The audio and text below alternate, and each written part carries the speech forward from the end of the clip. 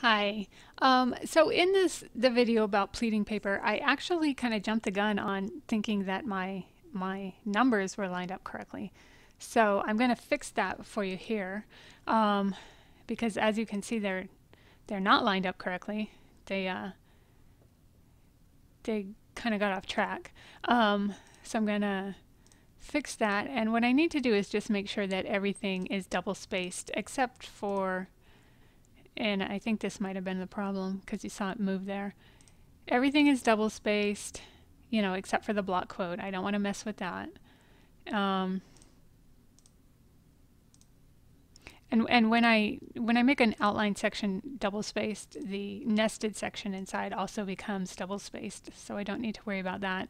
Um, and so I think the problem was this one was not double spaced and it was throwing everything off. So now if I add the numbers, um,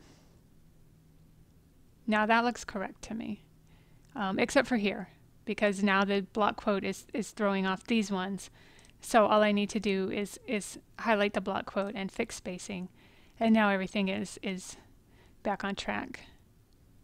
So that's something to be careful of. And again, I'd want to add my pleading paper numbers last, and now everything looks correct now. So you want to make sure that all of your sections are double spaced except for the block quotes, and fix the block quote spacing as needed, and everything will line up correctly. Okay, thank you.